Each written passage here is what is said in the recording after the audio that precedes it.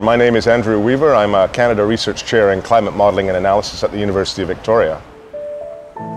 The tar sands are a very interesting example of end-to-end environmental degradation, whether it be excess use of water, whether it be toxic sludge that's out there affecting ecosystems, or whether it be greenhouse gas emissions. So my particular area of interest in terms of tar sands exploration is what are you going to do with the emissions that arise from it?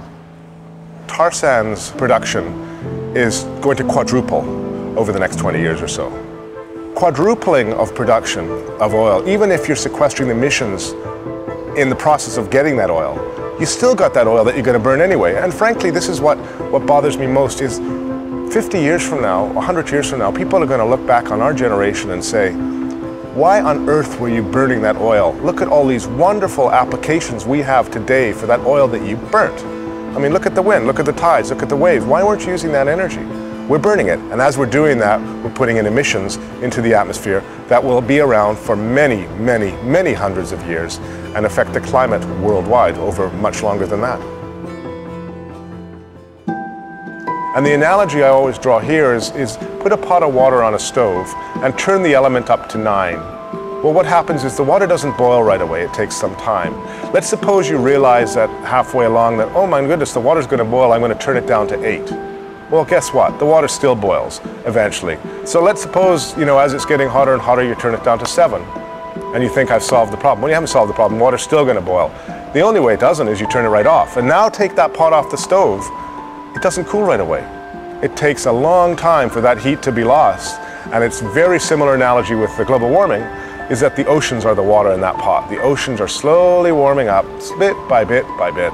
Even if we stop emitting greenhouse gases and maintain the fixed levels that we have today, that's the pot on the stove with number 7 instead of number 9, it's still going to warm. It's going to warm by about as much as already has happened in the last 150 years.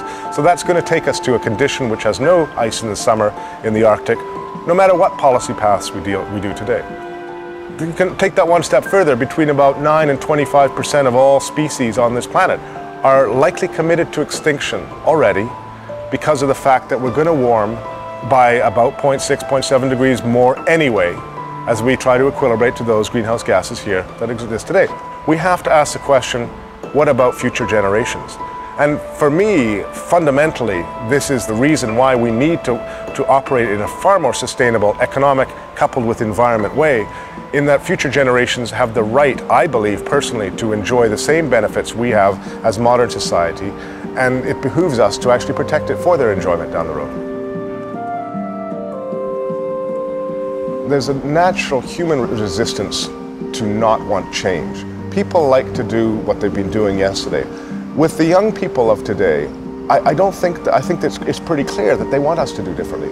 But unfortunately, most of the decision makers in power in corporations around the world are my age or older. That is, we're set in our ways. We've got our mortgage, we've got our 2 kids, we've got our 1.2 cars, or whatever we've got. And we've got a comfortable lifestyle, and we don't want to perturb it. But if you look to the generation after us, they're willing to change, they want the change. And they're going to look at us and say, heck, you're stopping this change.